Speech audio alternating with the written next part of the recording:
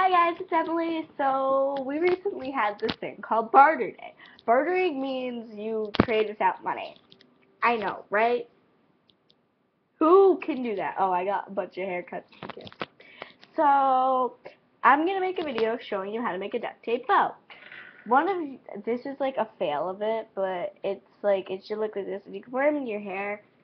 But yeah, this is another kind of bow my friend made, and like my other friend made this headband out of fabric, and a lot of them made bracelets. I'm also wearing this.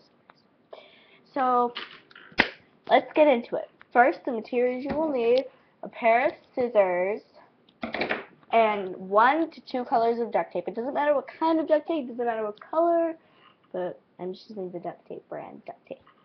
So first you're going to start with your favorite color. I've pre-cut and measured a piece, but I'll just do it again for the sake.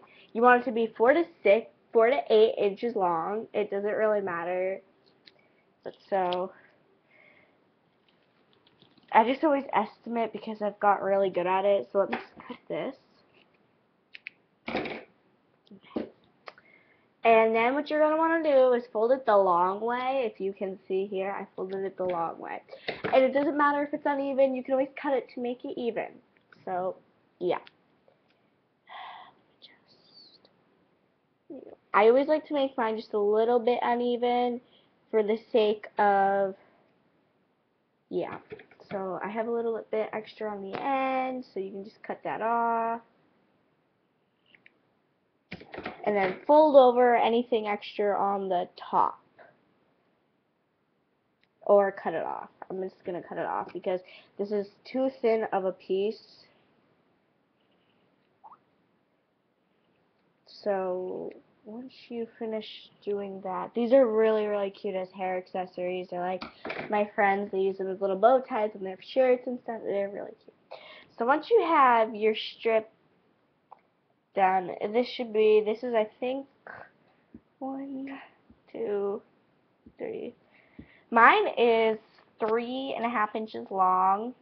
So what you're going to do is you're going to take it and you can either crimp it to do this. But what I do is I take the piece of duct tape and I do this.